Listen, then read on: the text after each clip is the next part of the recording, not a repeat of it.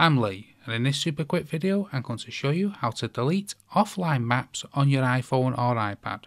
So the first thing you want to do is actually open up the Maps app. And the reason why you'd want to delete offline maps is because they do take an awful lot of space on your iPhone or iPad. So once you have the maps up, you want to press your profile here in the bottom right hand corner of the map. Then you'll see offline maps. I currently have one, so you want to tap into that. Then here you can see the offline map at the very top. You want to press into that. And then in the offline map you'll see here delete map, and you want to simply tap that. And this will delete the offline map. So that's how to delete offline maps on your iPhone or iPad. Hope you found that video helpful. If you did, smash the like, smash the subscribe, and most of all, thanks ever so much for watching.